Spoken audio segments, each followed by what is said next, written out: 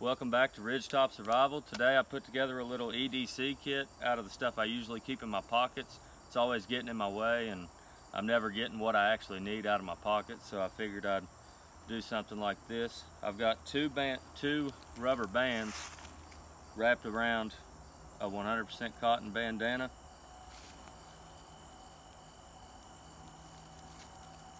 And that holds everything in there except for the clothespin. The clothespin is just for if you rip your pants or something and it's bad enough that it's in your way, you can pin it up until you get home, get it up out of your way. The rubber bands make excellent fire starting material with the stuff I keep in my kit anyways. So you unroll it, and I've got 5 ones for tolls or if your snacks or a little bit of gas if I need it. I've got a Bic lighter with duct tape wrapped around the handle just like I do all of them. And then the ferro rod that I carry every day with some fire cord as a lanyard.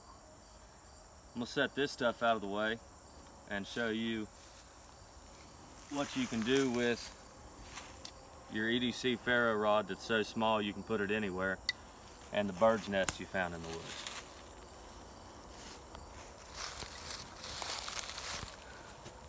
So this is a UST, Ultimate Survival Technologies ferro rod, and I've really liked it. I've wore this down plenty. This is one of the best small ferro rods out there. It throws plenty of sparks. I mean, the striker's really good, and this has lasted a long time.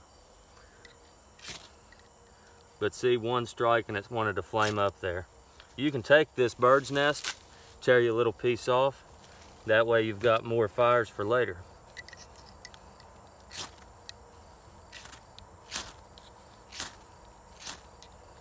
You might have to baby it up a little bit.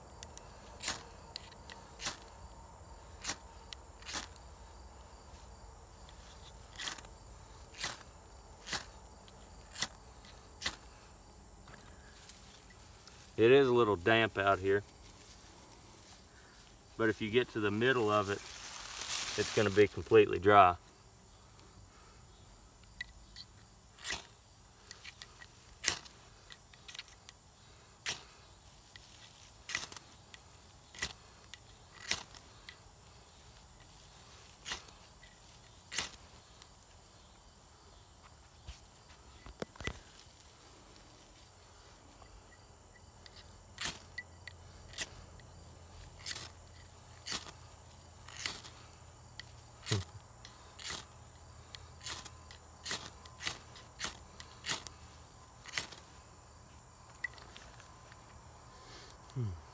It might take you a while, but if you were freezing cold or you needed to boil some water to get some food in you, this would be better than nothing.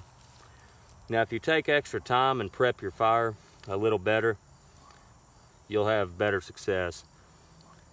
But this, I think, is a really good ferro rod, and all around, the kit put together prepares you for a lot more than wilderness survival. Too many people focus on the things you might never come into contact with, and they never carry something as simple as a bandana that you can improvise as a tourniquet. And you're not just going to know how to do that on the fly, you have to practice it. And $5, how many times have you needed a couple dollars in your gas tank and not had it on you? How many times have you left your wallet at home? You never know when you're going to need something as simple as this, and it's not all about living in the woods. This has been an episode of RidgeTop Survival. Please hit the like button, subscribe to our channel, drop a comment, let us know what you think. I'm Coyote, and I'm out.